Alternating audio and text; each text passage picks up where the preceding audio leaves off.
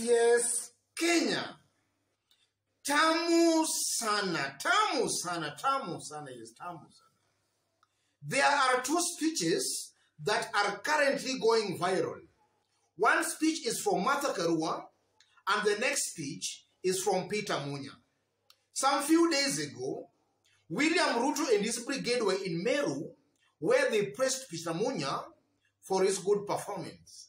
In fact, Rigathi Gachagua made it clear to the whole nation that Peter Munya ni mchapakazi, actually quoting the exact term he used. So Peter Munya has actually answered them back. So in this video, or rather in this video right now, I want us to have a keen look at those two speeches, after which, as usual, we are going to dissect them to see exactly what they all mean politically. That's going to form the basis of our analysis and discussion today. So if in case you've just bumped on this YouTube channel for the very, very first time, kindly subscribe, give this video a like. Give it a like, please. Thank you. God bless you. Have a look at these two short clips. And anybody who thinks there's a good thief, I challenge you to go and allow that chicken thief in your backyard to steal your chicken, eat it, and make you soup from the lower legs so that you can appreciate the generosity of that thief. When we steal from public coffers and bring you handouts, we are like that thief. I am pleading with the residents of Mount Kenya and all Kenyans. Let us elect with our minds, not our stomachs. Hata ukikula nini kutoka kwa mwenzako, chaguana na fikra na sio tumbo. Hii siasa ya tanga itaharibu nchi ya Kenya. Tukiendelea hivyo nchi itaharibika. Hiyo ni siasa duni hiyo. Siasa ya upuzi. Wakulima hawajalipwa bonus kubwa. Wangelipwa na bonus gani na watu wenu mlisimamia factory mmeiba pesa yote. Makatero yale mnashikana nao wameharibu soko. Sasa bonus ingepatikana wapi? Hakuna. Kuongea maneno haujui na speed atuelewe ni ya nini. Kila siku mikutano kwa soko. Siwi nini? Mama mboga, sijui manangani, angali nini?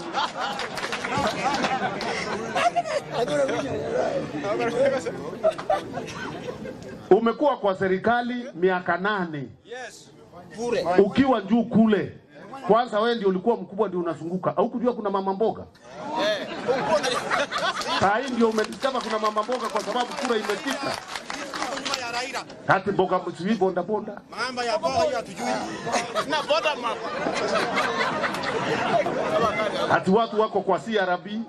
Kuna wako hata kwa CRB kama nyinyi hapo mko mandeni ya 321 million. Mko kwa CRB. Ajui na hana time kwa sababu anazunguka kila siku. Unawezaje kuzunguka kwa miaka 5? 5 years ukizunguka. Kampeni gani hiyo? Na uko na kiti na kazi ufanye. Unaona hiyo ikiwa sawa sawa? Haya. Tena siasa ya fitina. Kila mahali fitina.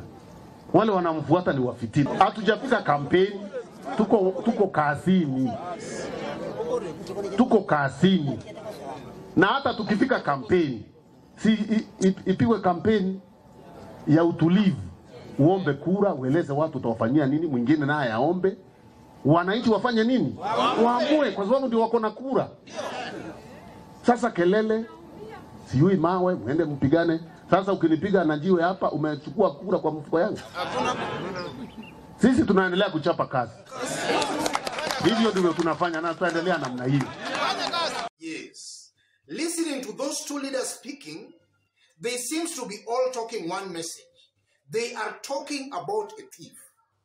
So the mere fact that almost all top leaders in Kenya currently are seemingly in an agreement that William Ruto might be a thief actually raises so many questions. Yes, but that's not our analysis today. So, what does that mean politically? Listening to those two leaders, what can we draw from their speeches? That's our analysis and discussion. There are 5 things that I can learn or draw from those 2 speeches. The first thing is the mountain politics is now taking shape. The mountain politics is now falling in place. Top leaders are following their ethnic kingpin, who happens to be the president, Uhuru Muigai Kenyatta.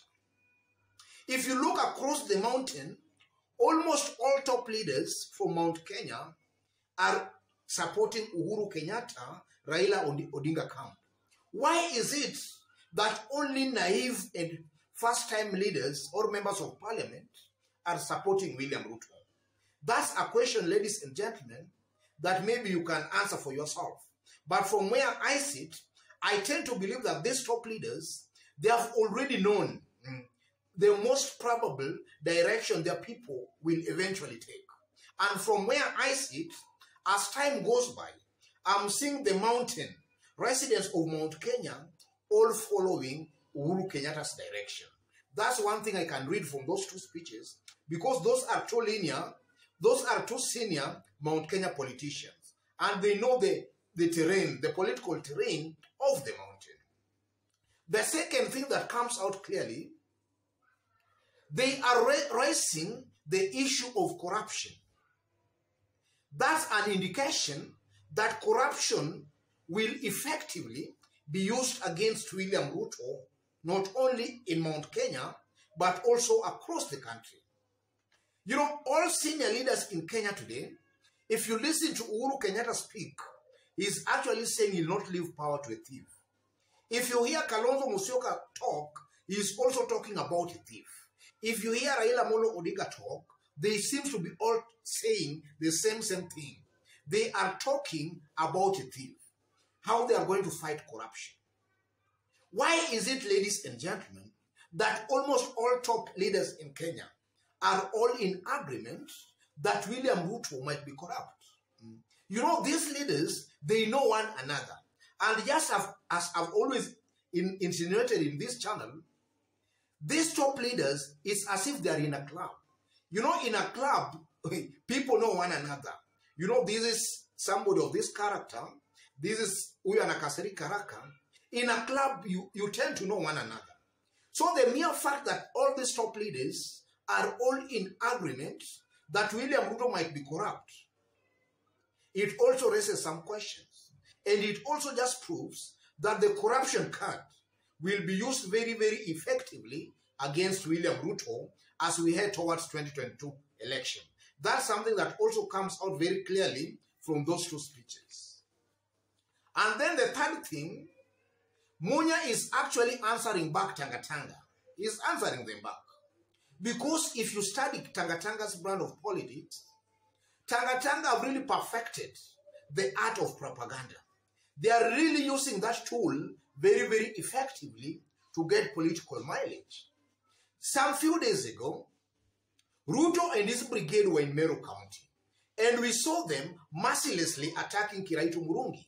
But on the other side, or rather on one side, they were actually praising Peter Munya, calling Peter Munya Mchapakazi.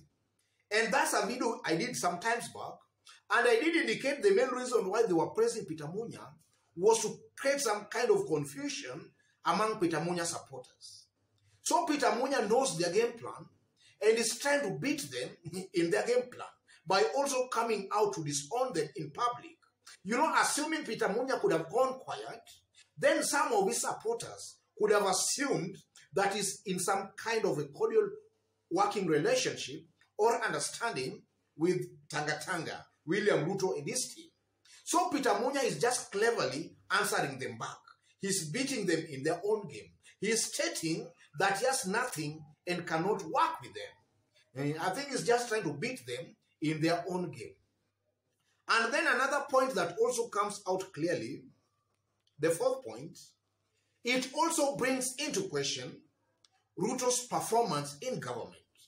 You know, in 2017, when Jubilee Party were campaigning for a re-election, William Ruto was the face of Jubilee Party. In fact, some of the main promises, it was William Ruto who was making those promises loud and clear to Kenyans. Kenyans can still remember the issue of the stadiums, Cameroon Stadium, in the next 6 months. In fact, he was actually nicknamed Mr. 6 months. So during 2017 election, Jubilee Party, or rather Jubilee, was campaigning, and as they were campaigning, they were giving out some promises. And William Ruto was the voice and the face of those promises. But since 2018, William Ruto has been on a constant campaign trail. He has been campaigning since 2018. So Kenyans are also asking, just as also Peter Munya is asking, how can you campaign for 5 good years? When did William Ruto sit in his office to at least deliver on some of the promises he made in 2018? We've most likely been seeing William Ruto campaigning. And something that also angers Kenyans in some quarters is that actually William Ruto has not delivered on the promises he made to Kenyans, or rather he promised Kenyans in 2017. And there we have him again coming to make new promises. That now if you elect me in 2022, I will do this, I will do that for you. But now, how comes he will do all those things he's promising in 2022, while still he has not even been able to fulfill the ones he made in 2017? And that's actually also what Peter Munya is just also trying to insinuate. So that also just exposes William Ruto as a liar. A liar. A leader who cannot be trusted, because if the promises he made, actually, they were elected. And he has not fulfilled that. Or rather, he has not fulfilled them. How sure are Kenyans that the new promises he's making, he will actually fulfill?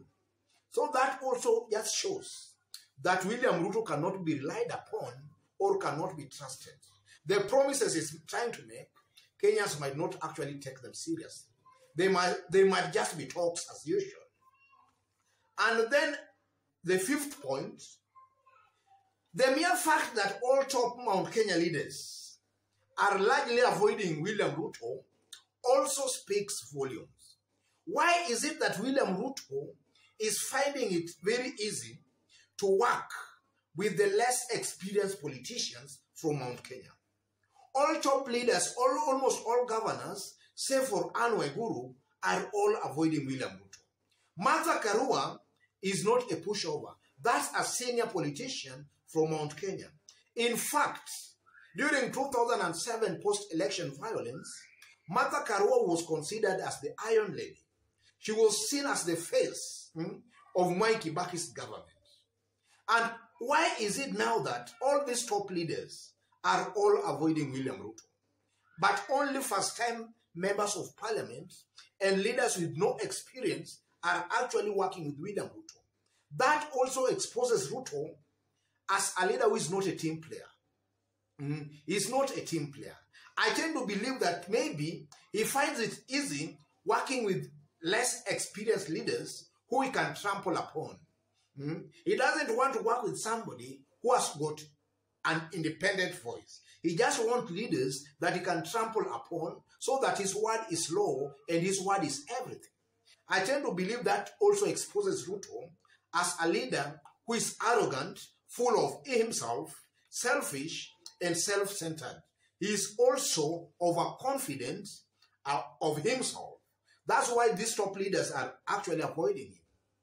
So, ladies and gentlemen, having listened to those 2 speeches, I tend to believe that these are the 5 main reasons that we can learn from those 2 speeches. These are the main reasons. There might be other reasons, but I believe these are the main reasons.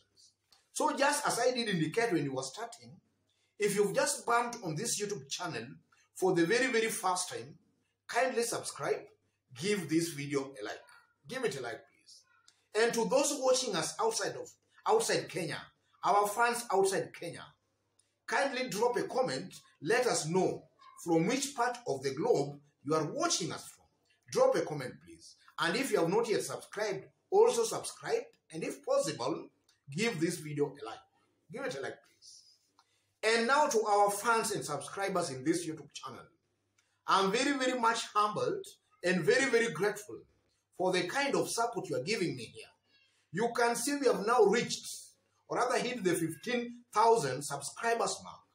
That's a that's something that is really very positive and has really given me some joy.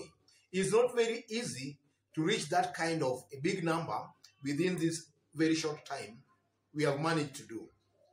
And that's largely because of your continued support by constantly giving our videos likes, constantly dropping your comments on a daily basis. Thank you. God bless you. God bless Kenya. And to any other person who is also a fan of ours here, you might be loving and liking our videos, but you have not yet subscribed.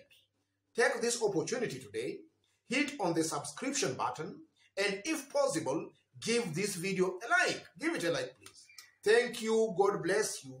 God bless Kenya. Tamu sana, tamu sana, tamu sana.